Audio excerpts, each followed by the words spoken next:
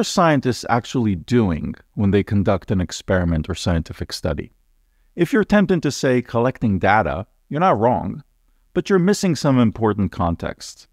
It's true that scientific experiments and studies are designed to collect data, but they're designed to collect data for a reason. Scientists use data that comes from their experiments and studies as part of a pattern of reasoning or argumentation. Often, scientists design experiments and studies as a way of testing an hypothesis.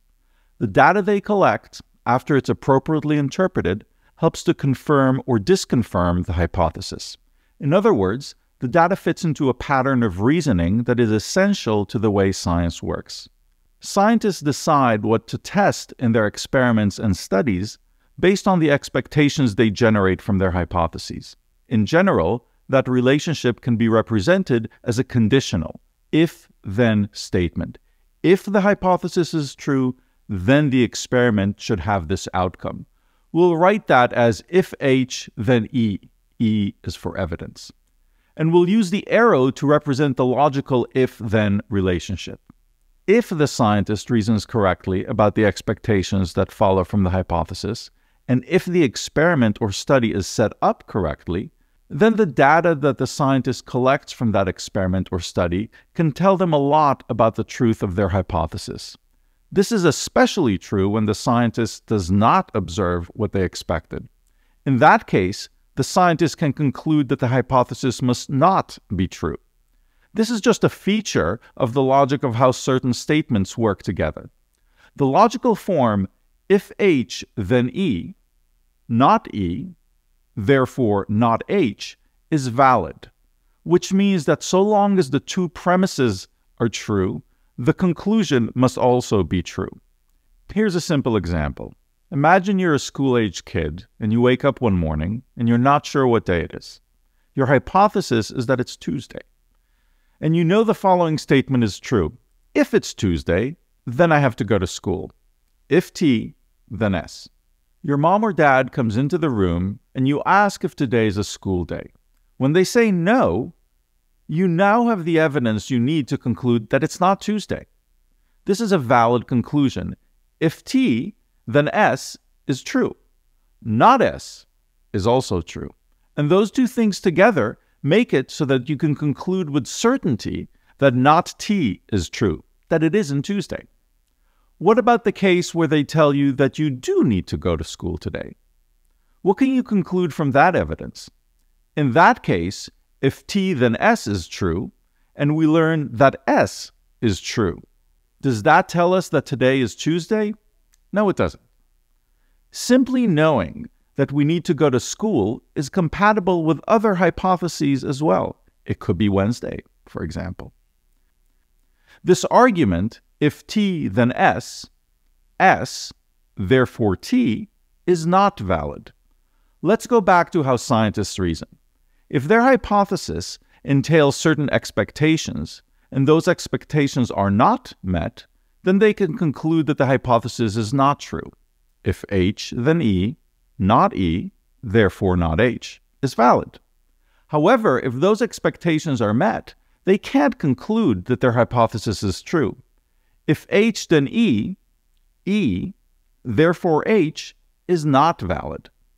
The type of arguments we've been talking about so far are called deductive arguments. Deductive arguments are the kind of logical argument where the truth of the premise statements guarantees the truth of the conclusion statement. Like we saw, a good deductive argument is one that is valid. If an argument is invalid, it fails to be a good deductive argument.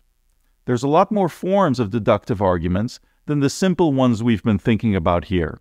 Studying these is the kind of thing you would be doing in a logic class. But other kinds of arguments are also relevant for science. Think of the case where expectations are met by the experiment. If H, then E, E, therefore H. We said that this isn't a valid deductive argument, but there's still something right about it. The school-aged kid we were imagining may not know for sure that it's Tuesday once their parent tells them that they have to go to school, but this is additional evidence in favor of their hypothesis that it's Tuesday. One of the puzzles in the philosophy of science is how to describe the relationship between evidence that meets your expectations and the hypothesis that generated those expectations in the first place. It seems clear that evidence in line with your expectations should strengthen your confidence in the truth of the hypothesis, even if it isn't deductively guaranteed. One way to think about the kind of argument that scientists make in this case is as an inductive argument. Induction is another kind of logical form, distinct from deduction. In an inductive argument, you use your past experiences to make a prediction about the future. And when your prediction is right, that allows you to continue to have confidence in your hypothesis. For example, imagine if every time you walked through a particular path in the woods, you always saw a woodpecker. It would be a reasonable prediction that the next time you walk that path, you would also see the woodpecker, but it's not guaranteed. The fact that you had seen it before doesn't make the prediction true. Here's what the logical form of this inference looks like. You saw the woodpecker the first time, the second time, the third time, etc. So you conclude that you will see it the next time. This is called an inductive inference.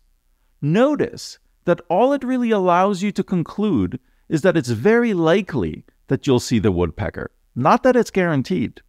It's possible that you won't see the woodpecker the next time you walk that path. Inductive inferences like this are one way that philosophers have attempted to model the relationship between expectations and evidence. Here, we would say that if H, then E is true. We have seen E many times. Therefore, we can be reasonably sure that H is very likely to be true. This simple inductive model of scientific reasoning has shortcomings, though. For example, it doesn't allow you to quantify how confident you should be in the hypothesis based on the evidence you have. There is one more argument form that is especially relevant for science.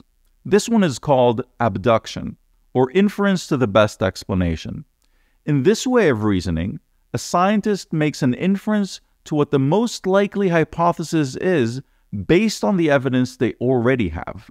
Instead of starting with a hypothesis, generating expectations, and testing those expectations through an experiment or a study, in abductive reasoning, the evidence that you have guides your thinking about what the most plausible hypothesis is. This is often used in cases where you can unify the explanation for several different things by adopting one theory.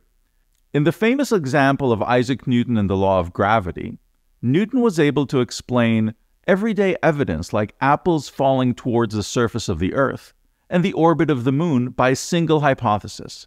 Everything gravitationally attracts everything else.